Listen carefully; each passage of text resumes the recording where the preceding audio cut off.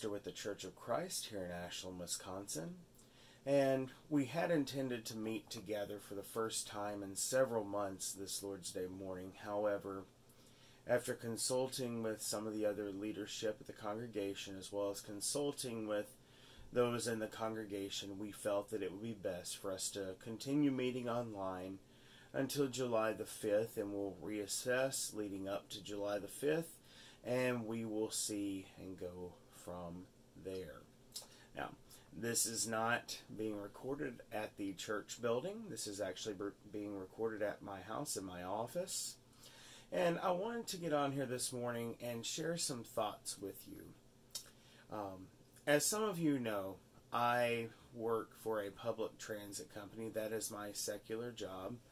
However, several years back I used to work in law enforcement as both a deputy sheriff and correctional officer for 2 different departments. And so I've had quite a few people ask me what my thoughts and my opinions are regarding the situation surrounding law enforcement, policing, that sort of thing. And I'm not really interested in getting on here and sharing with you a bunch of opinions. That's for another time and place. What I am interested, though, is sharing with you some thoughts regarding these matters from God's Word. And a text that comes to my mind is a text in the book of Micah, one of the minor prophets. In particular, chapter 6, verses 6 through 8. Notice what the Bible says. The Bible says, "With what shall I come before the Lord, and bow myself before God on high? Shall I come before him with burnt offerings, with calves a year old? Will the Lord be pleased with thousands of rams, with 10,000s of rivers of oil? Shall I give my firstborn of my transgression, the fruit of my body for the sin of my soul? He has told you, O man, what is good. And what does the Lord require of you but to do justice, and to love kindness, and to walk humbly with your God?" So here's the situation going on in this text. Micah, who is referred to as one of the minor prophets, is speaking to Judah. Now, up to this point, God has been trying to get his people to repent. By this point in history, the northern kingdom of Israel was already taken into captivity by the Assyrians. The Assyrians were eventually overtaken and conquered by the Babylonians, and now God is telling them, hey, the Babylonians are coming. I'm going to hand you over to them. And eventually this would happen. In 586 BC, the Babylonians came in and cleaned house. King Nebuchadnezzar destroyed Jerusalem, destroyed the temple, destroyed the walls of Jerusalem, and took many of the people into captivity. But leading up to this point, God wanted his people to repent. He wanted them to turn back to him. And when we look at this text, you really have to understand what's going on in the first 5 verses. Because in the first 5 verses, God gives his indictment of Israel. And in fact, he asked them, he says he says earlier in the text, I'll actually flip back over to it. You know, he reminds them of what he had done for them, bringing them up out of the land of Egypt, and all the wonderful things that he had done for them, yet they rebelled against him. So when you get to verse 6, he says, "With what shall I come before the Lord?" This is Micah speaking. "And bow myself before God on high." And he mentions several different types of sacrifice, even talks about harming his own body. "Shall I give this to purge my soul of sin?" No. In verse 8, he says, "He has told you, O man, what is good. In other words, this problem was not an issue due to lack of intellectual knowledge. They knew good and well what God expected. They just didn't want to do it. They would rather rebel. But he says, he has told you, O man, what is expected of you. What does God require? He mentions three things. Do justice, love kindness, walk humbly with your God. These three things, I think, answer the question of how a Christian should respond to these things going on in our world. You know, first it was a pandemic, now we have all this civil unrest. And I know a few weeks ago I did a lesson on the Christian's response, but what's really going through my mind now is the fact that this is the time for Christians to take a stand. And I think this text offers us three things that God expects of his people. And the first thing that Micah mentions here, he says to seek justice, or if you want to look at this in a more literal sense, do the works of judgment, or do the works of the ordinances of God, if you want to think of it in a more literal sense.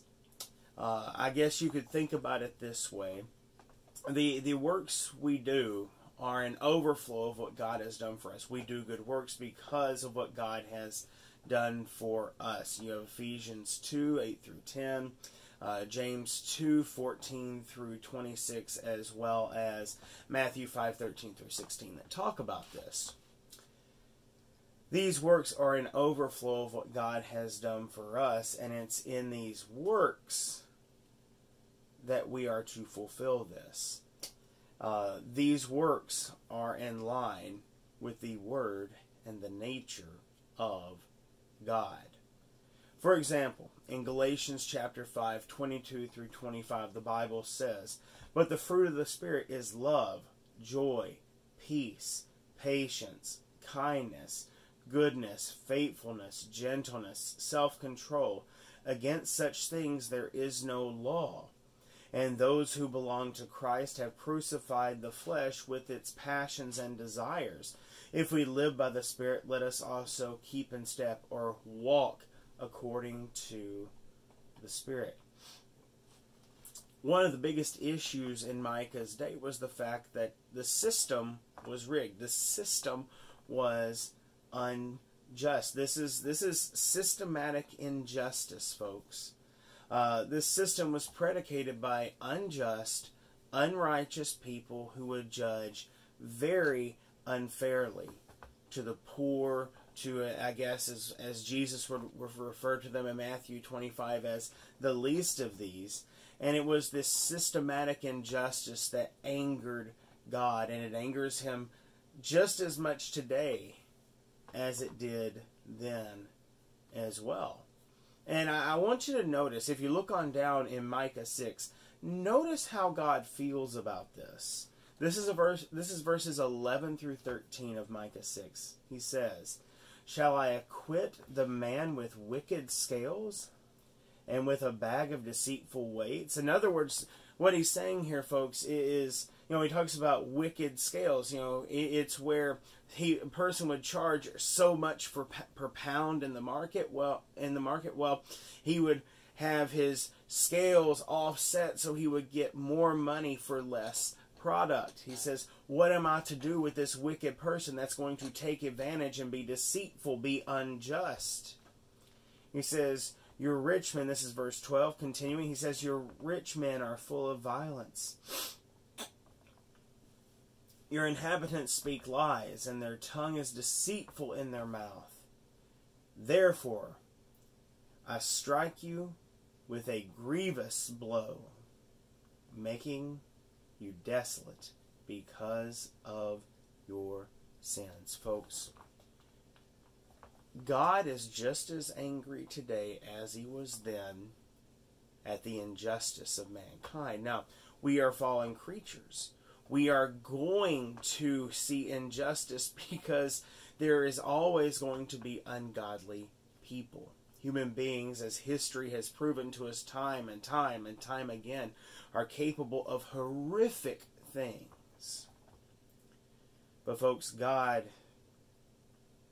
does not stand for it. And God is angered by injustice just as much today as he was back in the Old Testament.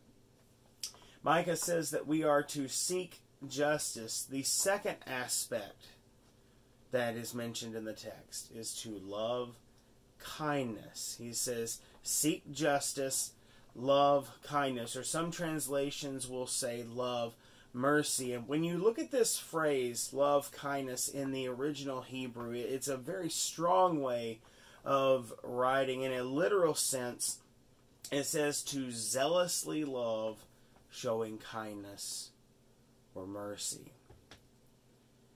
You know, we live in a world that is very unloving. A world that is very unkind. And I think in a lot of ways this outside influence has affected the church. It has affected us. It has infiltrated the church. We've become very selfish. It's not about how can we serve one another. It's how can we serve ourselves. We've forgotten what Jesus said in John chapter 13, 34 and 35. He says, a new commandment I give to you, that you love one another just as I have loved you. You are also to love one another. By this all people will know that you are my disciples, if you have love for one another. I find it interesting. Jesus said what would show the world that we are his disciples wasn't the particular name that we choose to put over the door, or the, idiosyncrasies of our worship or our dogma. No, he says, how's the world going to recognize you as my people? He says, they're going to see how you love one another. They're going to see how you show love. And I understand there are going to be people that'll say, preacher, this whole showing love thing, it's really not that important, right? Well, I want you to notice something that John says in 1 John chapter 3, 7 through 10. Notice what the Bible says. He says, little children, let no one deceive you. Whoever practices righteousness is righteous as he is righteous. Whoever makes a practice of sinning is of the devil, for the devil has been sinning from the beginning. The reason the Son of God appeared was to destroy the works of the devil. No one born of God makes a practice of sinning, for God's seed abides in him, and he cannot keep on sinning because he has been born of God. Verse 10, pay attention to it. He says, by this it is evident who are the children of God and who are the children of the devil. Whoever does not practice righteousness is not of God, nor is the one who does not love his brother. Now in verses 7 through 9, John outlines to us what it means to be righteous versus unrighteous. Who is righteous, who is not righteous? He says the one who is righteous is going to practice righteous. The one who is unrighteous is not. But notice what he says in verse 10 again. He says, by this it is evident who are the children of God and who are the children of the devil. In other words, who belongs to God and who belongs to the devil. And notice there are only two options here. There's no middle ground. You're either a child of God or you're a child of the devil. Plain and simple. What are the defining factors? He says, whoever does not practice righteousness is not of God. Now, that's pretty self-explanatory, right? You cannot say, well, I'm a Christian and practice unrighteousness. It doesn't work like that. We cannot continue in sin that grace may abound. Romans 6 talks about that. So, he says, whoever does not practice righteousness is not of God. That makes sense. But what's hard is what he says next. He says, nor is the one who does not love his brother. Now, folks, that's hard hitting. Because if we think about what that means, that should be a wake-up call to us. You see, what this means is I can go to church every Sunday, but if I don't love, then guess what? I'm not going to heaven. I may think that I do all these good works and I'm serving God, but guess what? If I don't seek love, I'm eternally condemned. That's what the text says. Who belongs to God? Who belongs to Satan? Well, if you don't practice righteousness and if you don't seek love, guess what? You're not a child of God. And I found it interesting. Paul mimics the underlying idea of this in his address to the Corinthians in 1 Corinthians chapter 13, 1 through 3. It's a text many of us are very familiar with. Notice what the Bible says. Verse 1, if I speak in the tongues of men and of angels, but have not love, I am a noisy gong or a clanging cymbal. And if I have prophetic powers and understanding of all mysteries and all knowledge, and if I have all faith as to remove mountains, but have not love, I am nothing. If I give away all that I have, and if I deliver up my body to be burned, but I have not love, I gain nothing. Now, we need to understand what's going on in the church at Corinth. They have been arguing and bickering over all these different issues. Well, I got this gift, or you've got that gift, or I've got this ability, and you've got that ability, and, well, I want this gift, or I want this ability, because it's a lot better than this other. And they're arguing and bickering, and Paul says, time out, we got to hold the phone here. All of this doesn't matter if love is not the motivating factor.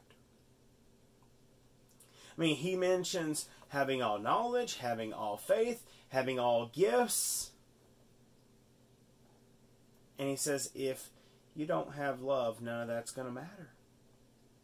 And I think that's one of the things that the reason why this is one of the things God expects of us. Yes, we must seek justice. We must seek after God's ordinances, following God's word.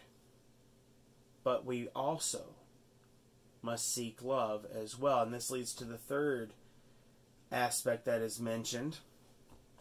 The third thing that God expects of us, and that is to walk humbly with God. He says, seek justice, love mercy, or love kindness, and walk humbly with God. Or literally from the original Hebrew, walk submissively with God. You know, as Christians, we have been called to bring our lives in subjection to Christ. As Paul said in 2 Corinthians chapter 10, verses 3 through 6, for though we walk in the flesh, we are not waging war according to the flesh, for the weapons of our warfare are not of the flesh, but have divine power to destroy strongholds.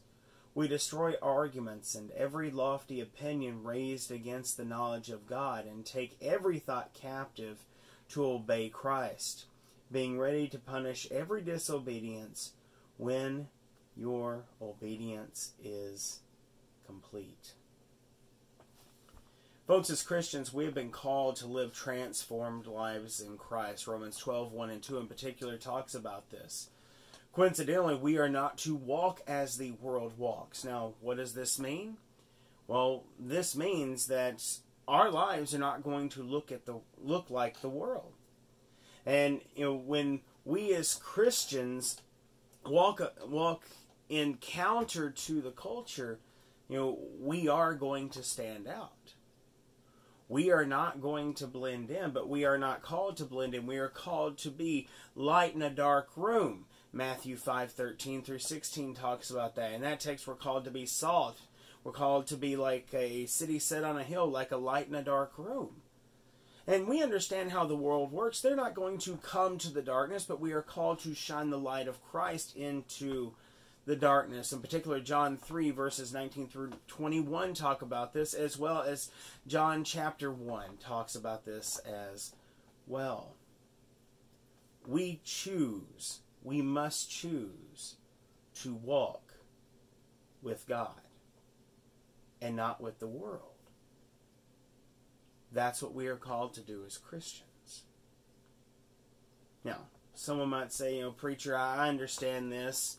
I understand this concept of, I need to seek justice and love kindness and walk humbly with God, but I look at all this that's going on in the world. In a practical sense, how do I respond? What am I supposed to do? Well, I think there are three applications that we can make when we're trying to think about the Christian's response, because I understand, there are a lot of people that are concerned about this, and we think, what can we do? We see the injustice, we see the things that are happening in our world. What can Christians do? How can Christians respond? And I think there are three applications from this text. I think the first thing that we need to consider is that we do not need to give in to the vengeance or the bloodlust of these people that are perpetrating so many evil acts these days. I think about Proverbs 22:24 through 25. It says, "Make no friendship with a man given to anger, nor go with a wrathful man, lest you learn his ways and entangle yourself in a snare." Folks, we need to be careful who we surround ourselves with in a practical sense. Let's say you want to be part of a peaceful protest. That's great, but you better make sure that it's a peaceful protest. It is our constitutional right in this country under the First Amendment. We have the right of assembly, and rightfully so. But you better make sure that you're not gathering with wrathful people. Otherwise, you might be on the receiving end of those rubber bullets and tear gas. Why? Because if it turns violent, you don't want to be in that mix. Another verse that I would give you as well is Isaiah 59:7 through 8. Here the Bible says, "Their feet run to evil. They are swift to shed innocent blood. Their thoughts are thoughts of iniquity. Desolation and destruction are their highways. The way of peace they do not know, and there is no justice in their paths. They have made their roads crooked. No one who treads on them knows peace." Folks, this text is also repeated again in Romans chapter 3 if you want to look that up a little bit later. But I find it interesting. You can read this text and you can think about the rioters and what's going on. He says their feet run to evil. They want to perpetrate their evil deeds. They are swift to shed innocent blood. Folks, you can't tell me when a rioter or rioters are burning down a business that it's that business's fault. That business owner is innocent, yet you are damaging, you are hurting someone that is innocent. It says their thoughts are thoughts of iniquity. Desolation and destruction are in their highways. Folks, when we don't seek peace, we see what's happening. He says the way of peace they do not know, and there is no justice in their paths. Folks, I think about what happened in Minneapolis. Those officers were charged. Did that end the riots? No. Why? Because they do not know peace. Folks, here's the thing. We cannot cast our lot with people who want to seek vengeance in response to injustice. Yes, we see the injustice, but we cannot give to vengeance. As is said in Romans chapter 12, God says, "Vengeance is mine, I will repay." That is not our place. This leads me to the second consideration in response. Not only should we not be given to vengeance and bloodlust, but also we need to be praying for our leaders. We need to be praying for our leaders. In 1 Timothy chapter 2 verses 1 through 4.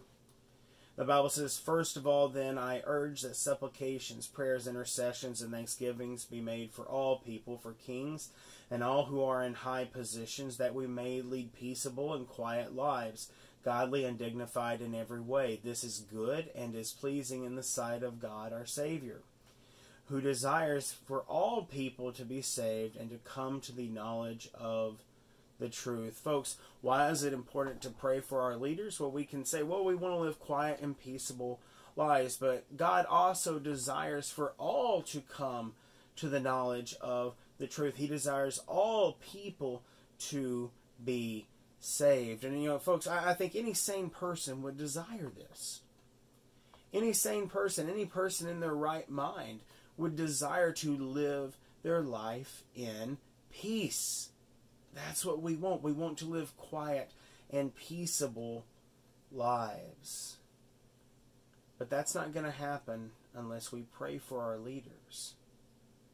And whether we agree with their politics or not, I find it interesting that that's not a caveat thrown into the text. I may disagree with the president. I may disagree with a congressman. That doesn't matter. As a Christian, I should pray for them, because I want to live a quiet and peaceable life, and God desires all to come to the knowledge of the truth. This leads to point number 3, and that is that it's time for Christians to take a stand. Christians need to take a stand. Now, by taking a stand, this does not mean rebellion or mutiny. As some people have talked about, taking up arms against the government. No, that's not what I mean by taking a stand. What I simply mean is that we need to take a stand for what is in God's Word. For example, in Acts chapter 5, 27 through 29, notice what the Bible says. And when they had brought them, they set them before the council. And the high priest questioned them, saying, We strictly charged you not to teach in this name, yet you have filled Jerusalem with your teaching, and you intend to bring this man's blood upon us. But Peter and the apostles answered, We must obey God rather than men.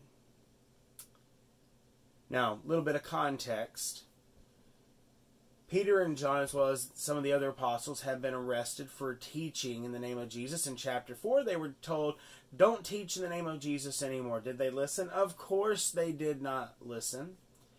And Peter and the other apostles are brought before the council, and they're told, this is a Sanhedrin council in Jerusalem, by the way, and they were questioned by the high priest. The high priest says, we told you to stop teaching in the name of Jesus.